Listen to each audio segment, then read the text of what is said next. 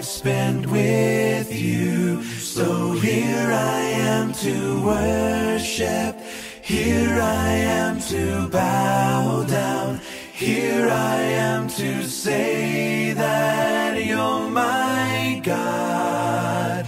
You're altogether lovely, altogether worthy. On the overhead, you can see what we're going to be talking about today.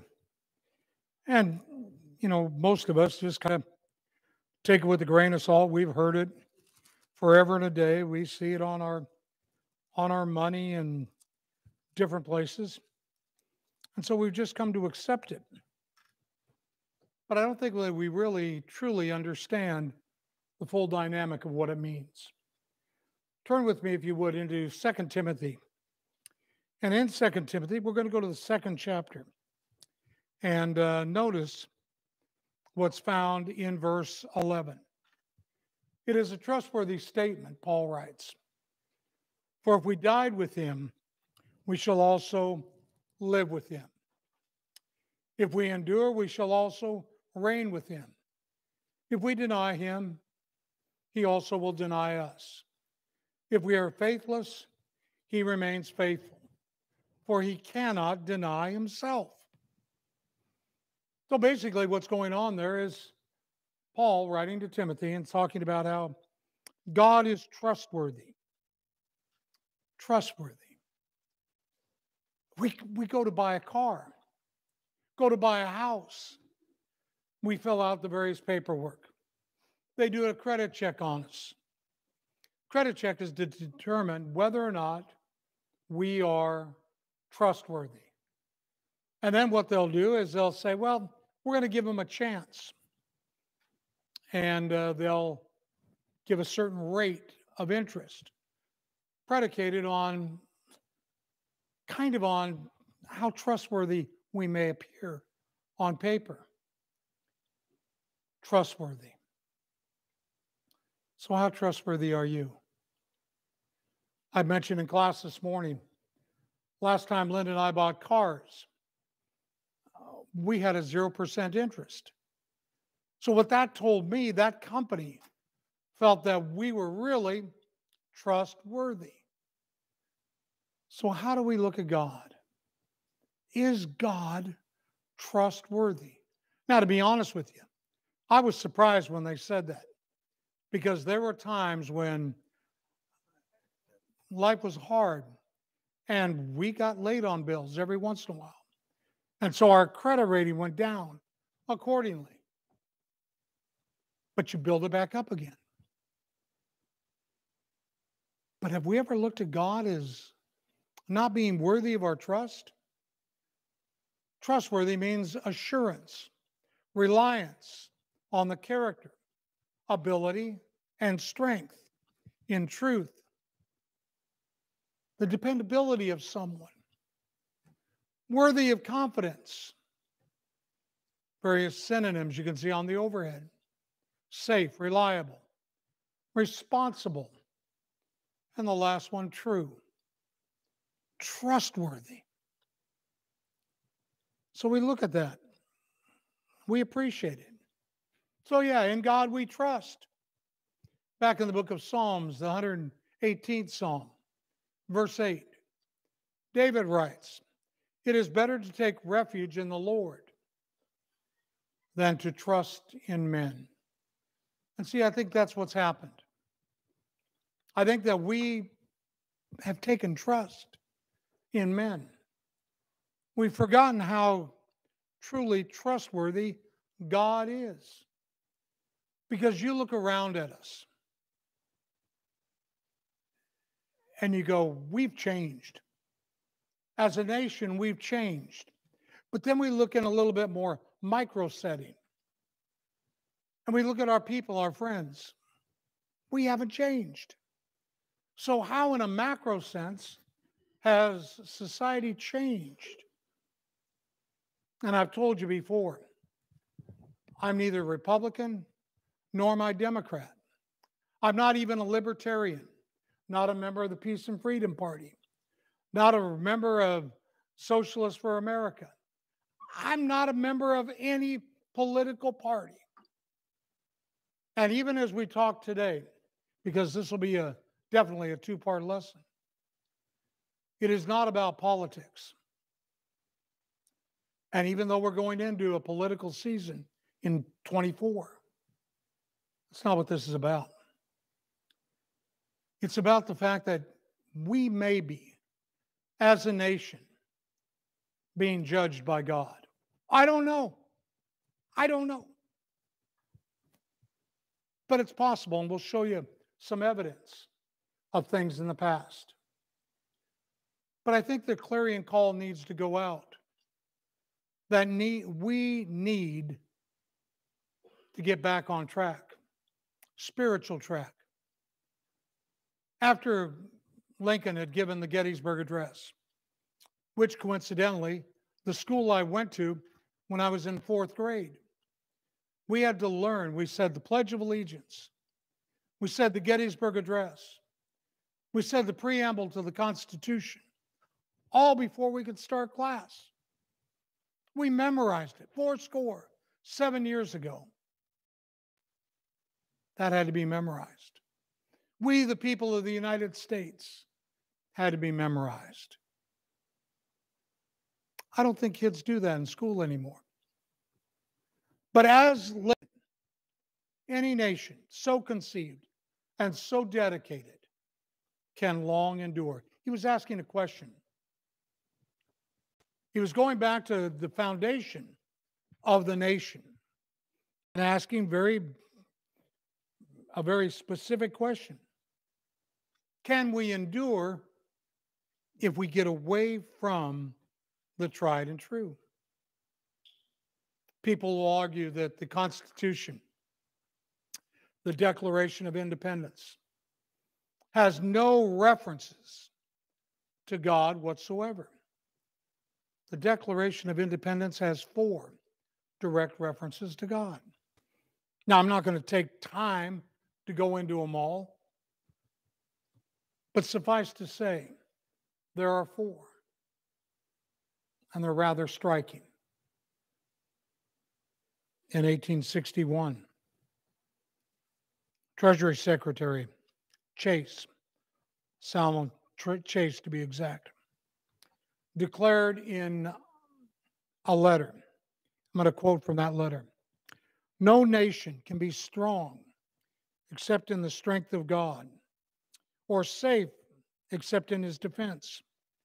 The trust of our people should be declared on our national coins." So it started out based on that the 2-cent piece had stamped on it, "In God we trust." And it was the 84th Congress that finally passed legislation, that the motto of the United States of America is "In God we trust." So I want you to stand back. And I want you to think just for a moment. Do you really believe that that is the case with us? That we truly trust in God as a people? You may as an individual. We trust in God. We're gathered together on the first day of the week. We're manifesting our trust in God. But walk outside. What do you see? How does it stack up with the people? It's evident that people today want to rewrite the Bill of Rights, Declaration of Independence, the Constitution. They want to do away with so many things. And I sit back and I look at us as a nation of 350-ish million people. And I look at the people that are in office and I go, how can that be? Is this the best that we have? And I'm not railing on anybody, but is this the best we can do? And if we had trust in God, I think we could do a whole lot better. Now, I'm talking again about a collective. a collective. But we're not the only ones that have gone down this road. If you go back into the book of Jonah and you read what Jonah is really all about, it's about an individual who I think was a patriot. He was told by God to go and warn the people of Nineveh that unless they repent, they're going to be destroyed.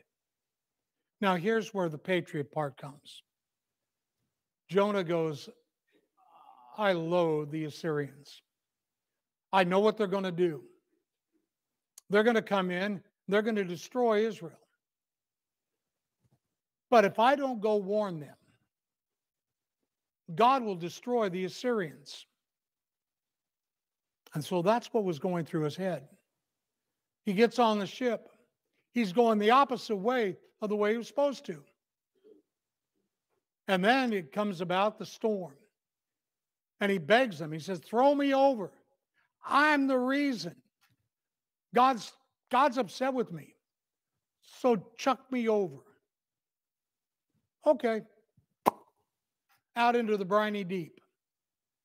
The great fish was commissioned. Swallowed him up. Threw him up on dry land days later. Only then did Jonah realize it's what God really wants me to do.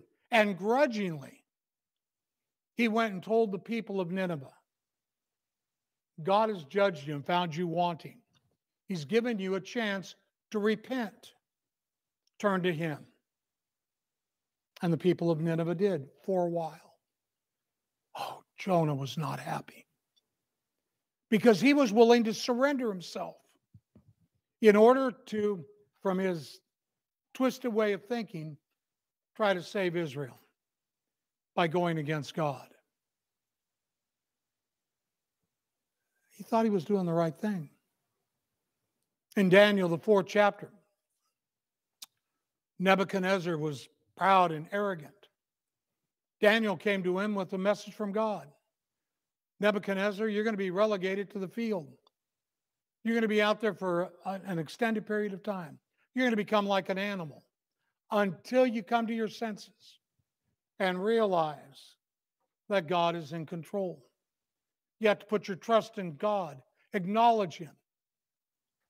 And Nebuchadnezzar, easy for me to say, Nebuchadnezzar didn't repent right away. He was relegated out to the field.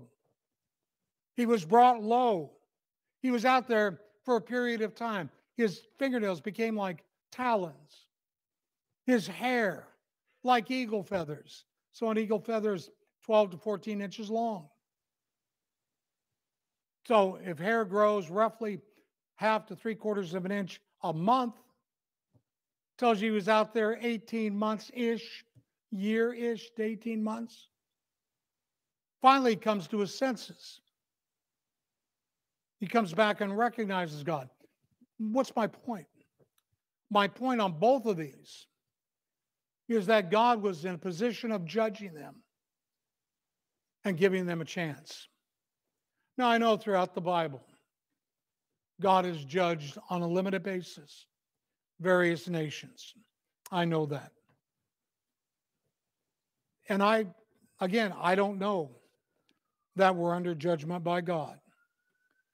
But you look around and you see what's happening. And you sit back and wonder, how could God not be judging us? Turn in the book of Daniel over to the 9th chapter. By this time, the nation of Judah, Israel and Judah had separated. Israel, part that Jonah was dealing with, was eventually carried away by the Assyrians. Judah was left, and Judah was ultimately carried away into captivity by the Babylonians. They were told, you're going to be there 70 years. So Daniel, in captivity in Babylon, he's praying and he's acknowledging the sins. The sins. And what I think we need to take away from what Daniel's doing here is whether or not we're being honest and what we're trying to do about it. So I want you to drop down with me. It starts in verse 3. Daniel gives attention to God. In other words, he's really thinking about where they are and his part in it all. And he begins to pray. In verse 5, we have sinned, committed iniquity, acted wickedly, rebelled, even turning aside from thy commandments and ordinances. Verse 6, moreover, we have not listened to thy servants the prophets, who spoke in thy name to our kings, our princes, our fathers, and all the people of Israel. Goes on down, verse 8, we have sinned against thee. Verse 9, to the Lord our God belong compassion and forgiveness, for we have rebelled against him, nor have we obeyed his voice, our God, to walk in his teachings, which he said before us through his servants, the prophets. Now, did you notice, the use of the pronoun we? Daniel was viewed as a righteous man. But Daniel said, this is what we as a people have done. This is why we're in the position we're in. Dear God, I pray for you to look with kindness on us. We need to repent. We need to do. He was praying on behalf of the people. Do we pray on behalf of our nation? Do we pray on behalf of our leaders? Do we really sit back and are mindful of the degradation we've gone to? And again, like I said, I'm not jumping on either side. I simply look and I'm aghast. Because I know there's something that we can do. I know there are things that we must be doing. And I know it from a standpoint of spirituality that begins to spill over into those things of a municipality. Our bulletin is called The Bulwarks. And I called it that for a specific reason. Because of what's seen back in Psalms 48. Walk about Zion. Go around her. Count her towers. Consider her ramparts. Another word for bulwarks. Go through her palaces, that you may tell it to the next generation. See, we have a responsibility to the generation coming up in the church to get them grounded and rooted. We have a responsibility to those in society to see to it that they are grounded and rooted as well. In Psalms 11 and verse 3, if the foundations are destroyed, what can the righteous do?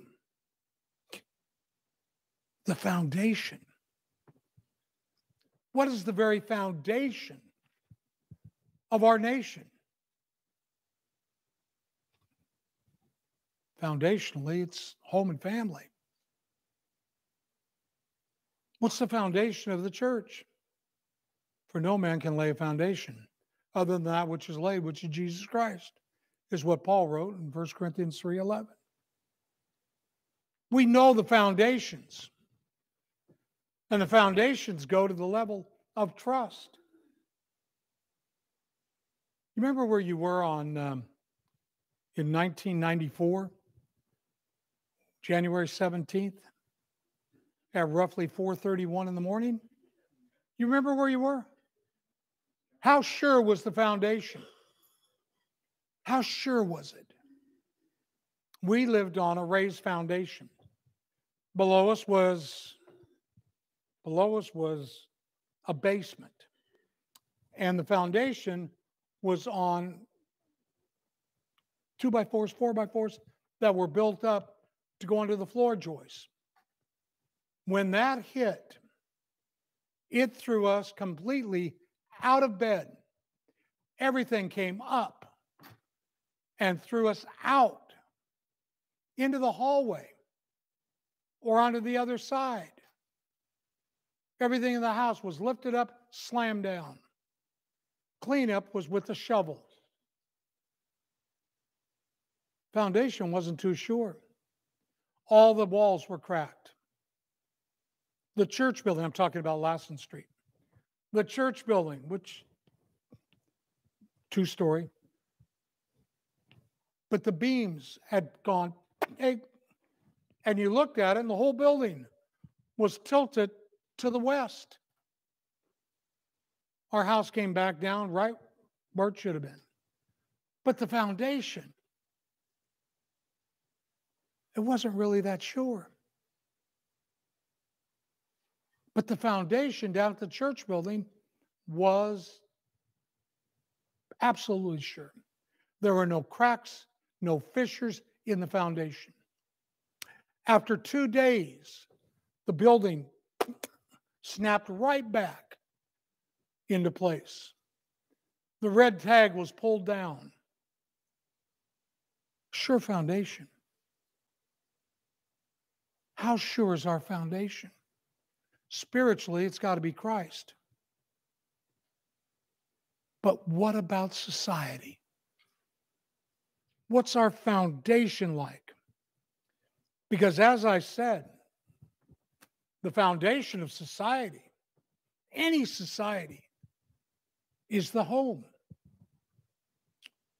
And whoever wants to bring about a market change in our country is going to do it in the home and through education.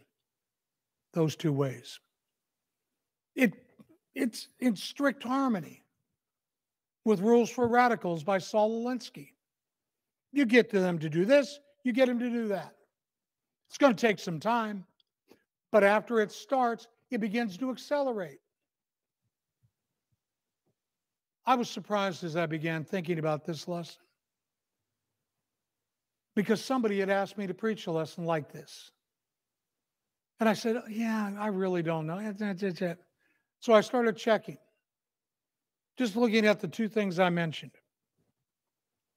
Those that believe in Christianity, and I paint with a broad brush with that word. In the United States, it fell from 78% who believed in it, who adhered to it, who made passing reference to it. 78% of the population in 21 said they agreed with it. In 2007. When the next poll was taken on it in 21, it was 63%. Now you realize how big of a drop that is? And in that short of a period of time, 14 years-ish. What's my mathematics like? Yeah, somewhere around there. Short period of time. From 2007 to 2021, those who identified with having no religion grew from 16% to 29%, nearly doubled. Nearly doubled. 40% of Americans think that conventional marriage is outdated. The divorce rate, you've heard it said 50% of all marriages end in divorce. That's not correct. That's not correct. According to the Forbes Advisor, from August 8th of this year, 44.2% of first marriages end in divorce. 67% of second marriages end in divorce. 73% of third marriages end in divorce. Malachi 3 verse 16, God hates divorce. If we really trust in God, we're going to be mindful of when we enter into marriage. Truly mindful. Truly mindful.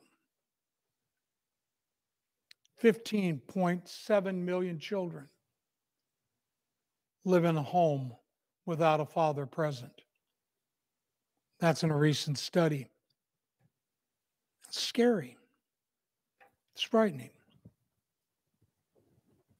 So if the home and family is impacted, do you realize what that's going to do to the foundation of everything? I mean, it's mind-numbing. So, how did you fare back on January 17th, 1994? What was your foundation like? What was the house like? Did you do something about the foundation? Did you try to strengthen it? Fill in the cracks? If you had a concrete slab? Some people dug up their foundation, put in a whole new one. Foundation of this country, of any country, is the home. Go back to Matthew, 19th chapter, verse 7. Actually, let's go to 4. Have you not read that he who created them from the beginning made them male and female, and said, for this cause a man shall leave his father and mother, shall cleave to his wife, two shall become one flesh. Consequently, they are no longer two, but one flesh. What therefore God has joined together, let no man separate. It's the foundation. As for me and my house, we will serve the Lord. It's what Joshua said. Choose for yourself today who you are going to serve. So if our nation's motto, in God we trust, then we need to trust God from the foundation of our home and family and move forward.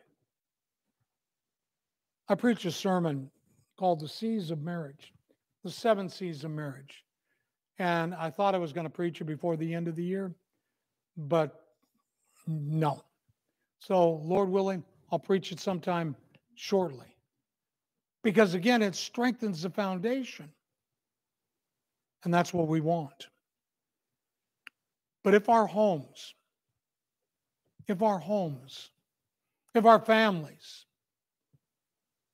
are being destroyed, if the concept of marriage is being destroyed, then what do we have left? Where can we turn? We as a nation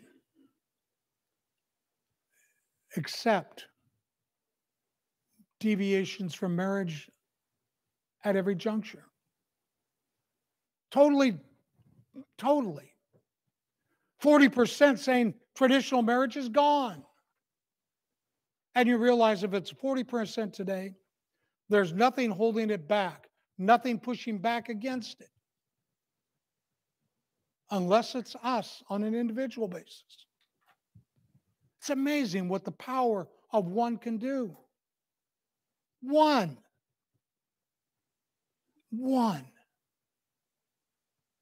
And then if you've got one, you got two.